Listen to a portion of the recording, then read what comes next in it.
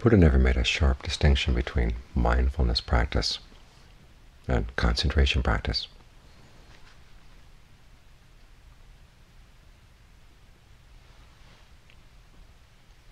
They're both elements of the path, and they both help each other along.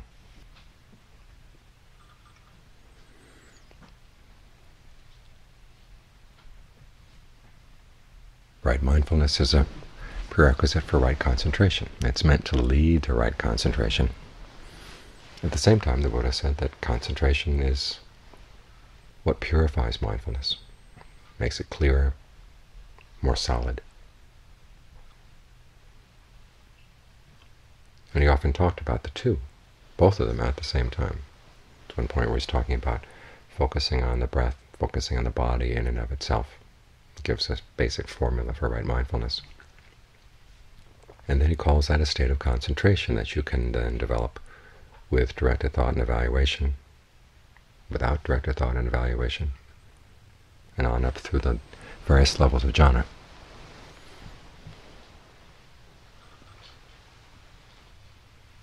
There's also one where he talks about developing right mindfulness. And then to the end he says, okay, go do jhana.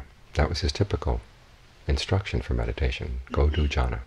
He never says go do vipassana or whatever. It's always go do jhana. It's in the process of trying to get the mind to settle down that you develop right mindfulness and make it strong. You need some discernment in order to get the mind to settle down. And of course, once the mind is settled down, it can see things a lot more clearly. So all these things are meant to be done together.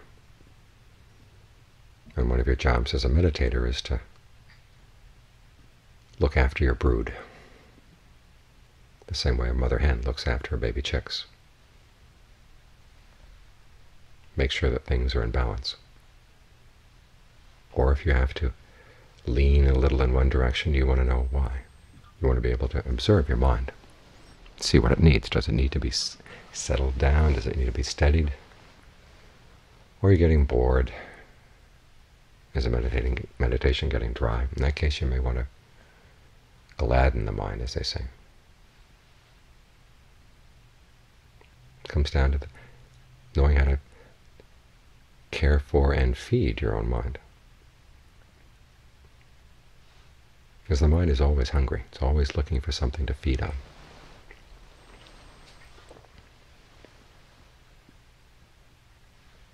And if you don't feed it well, it starts going around and looking for scraps in the garbage can.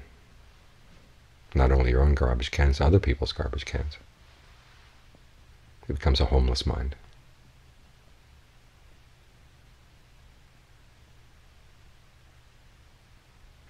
In other words, you look for your happiness for praise from other people or all kinds of stuff that may not necessarily be good for it. And if your food source depends on conditions outside, you're really in danger. Because conditions outside are in constant stressful and not self. You can't really control them.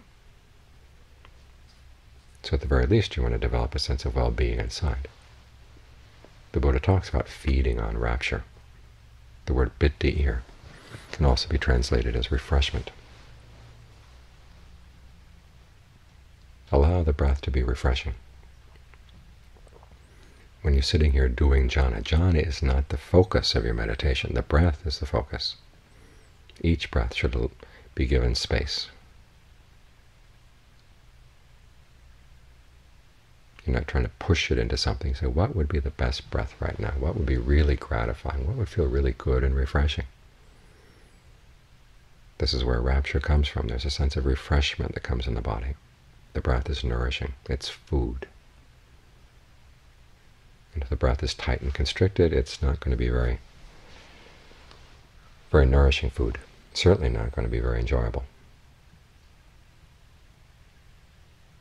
So just pose that question in your mind. What kind of breathing would feel really gratifying right now? What would feel refreshing right now? And see how the body responds. Sometimes it responds automatically. You don't have to push or pull it or do anything at all. Other times you have to experiment. You breathe in and out a bit and say, okay, now what would it be like if the next breath were longer, deeper, or shorter, or shallow? It's good in the beginning to try long breathing, because that helps air things out inside. But then there will come a time when you felt, okay, that's enough. Let's let it settle down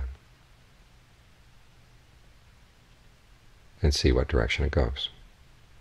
You may want to nudge it a little bit here and there, just to make sure that you're not getting lazy, or that the body is going on automatic pilot.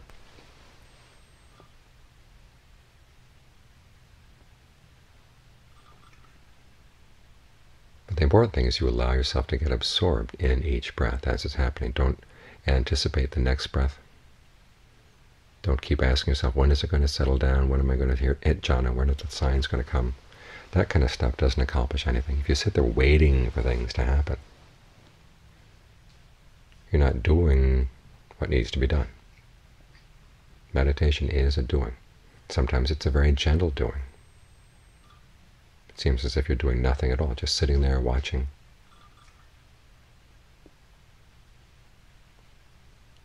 But that's still a doing. You've made the decision, and you watch, and you make sure you're not doing anything else.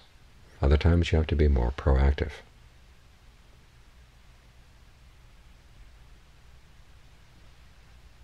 Questioning.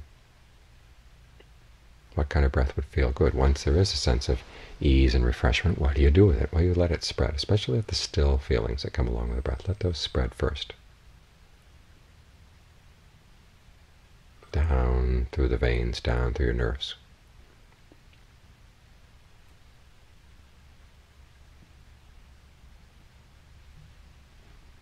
Ask yourself, which part of the body are you inhabiting? Where are you in the body? There tends to be one spot that's where your awareness is stronger than other spots. Remember, you're not outside the body looking in, you're inside the body, being totally surrounded by breath energy. Every pore in your head, every pore in your body has breath energy coming in and going out. It's all around you. There may be parts that you're blocking out or making tense or tight, because you've taken up residence in that part of the body and you're not letting anything else move in. So think of the breath coming to ventilate you, ventilate everything all around you.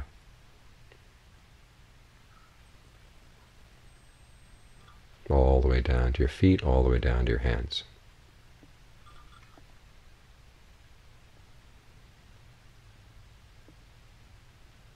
And you can make a survey throughout the body. Take the body section by section. What kind of breathing would feel good for this section? What kind of breathing would feel good for that section?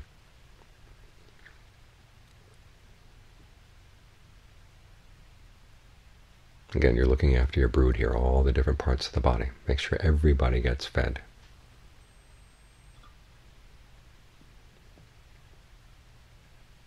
And that way you catch parts of the body that tend to hold a lot of tension that you're not aware of.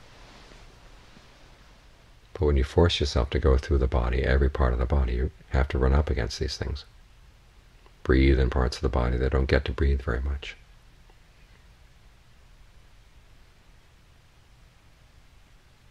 And when you get the right touch for this, it feels really good. It feels very nourishing. This is food for you. It's food for the body.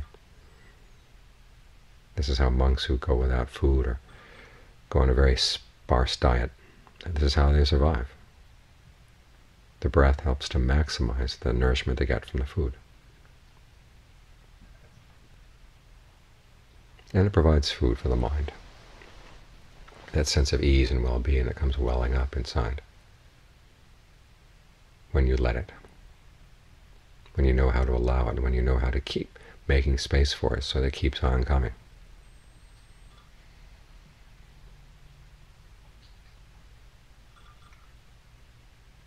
This is how you develop that food source inside.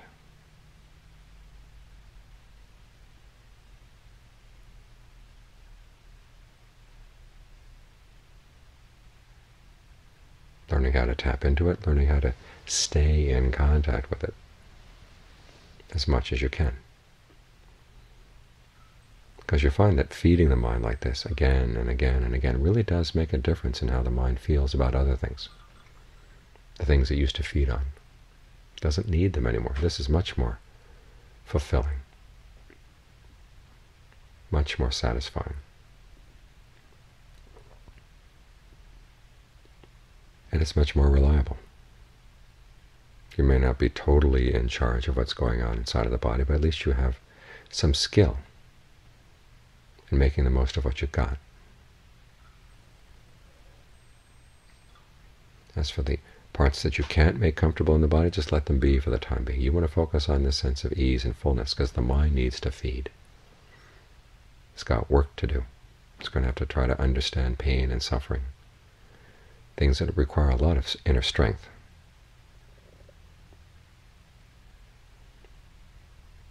To see these things clearly, the mind needs to have a good solid foundation where it doesn't feel threatened by them. And this is another thing that the sense of rapture and ease provide, a sense of security. Once you get more and more skilled at this, you develop a sense that you can tap into this when you need it. And so when events outside don't go as you'd like them, or when there's pain in the body, it's not quite as threatening as it was before. And you're in a better position to grow curious about it.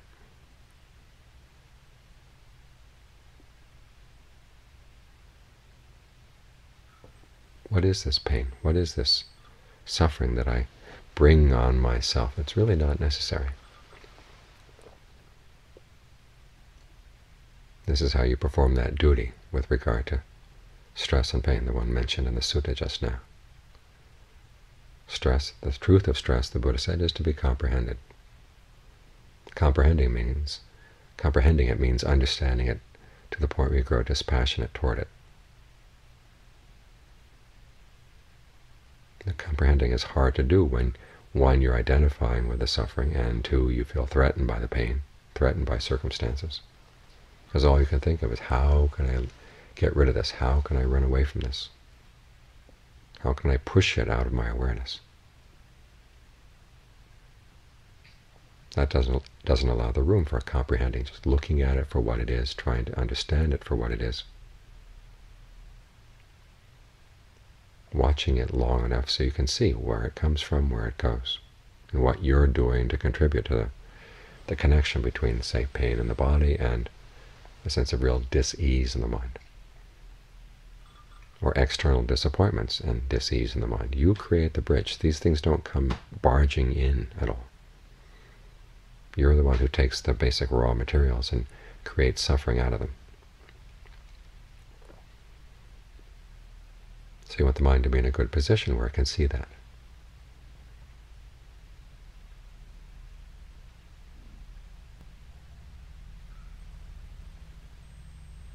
So in this way, your compassion for yourself has a much more solid basis, which means that your compassion for other people will have a basis that's more solid too.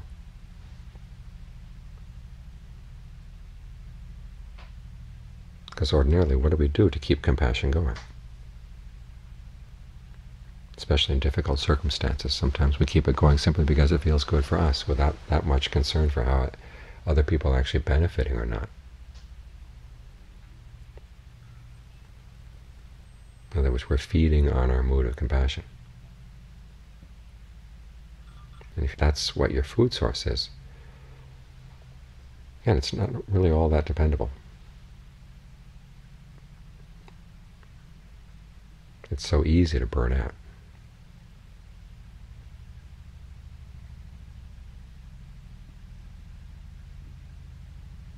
Compassion overload. Or you think you're doing all these nice things for other people and you're actually not helping them much at all. It's more, you're doing it more for yourself.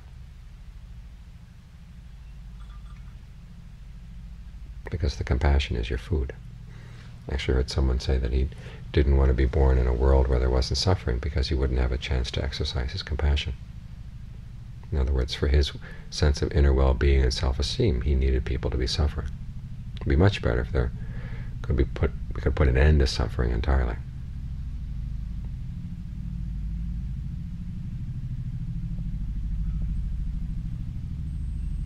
So compassion isn't the unmitigated good that we might think it is.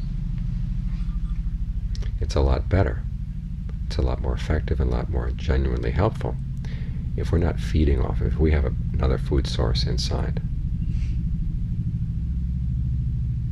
Then your attitude towards other people can be out of pure generosity. You've got enough to eat inside. Then you're more willing to look at your compassion to see where it's helpful and where it's not. When compassion is called for, when equanimity is called for, it's a lot easier to see these things when you're not feeding on them all the time.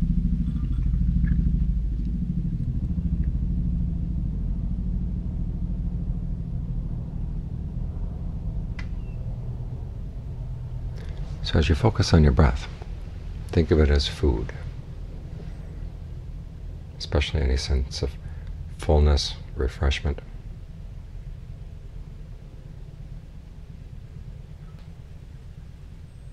Gratification that can come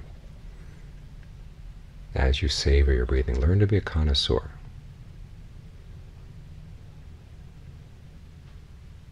Savor your breath.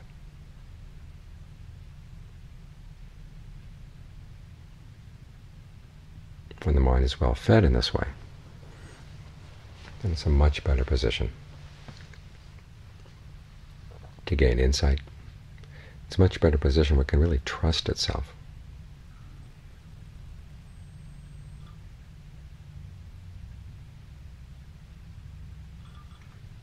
This is why it's important that as you meditate, you're not here just to observe,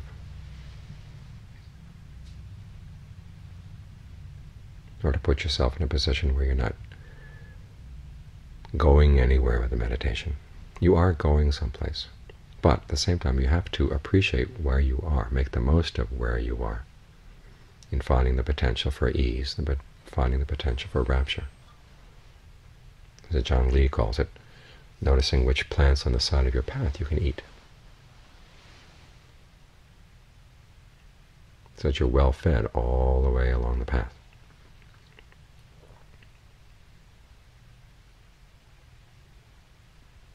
Savor each breath.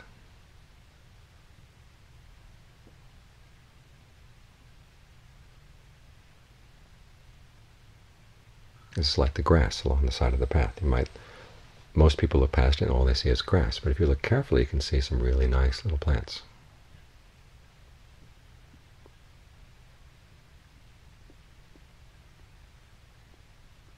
And when you know what's edible and what's not, you have food all the way along the path.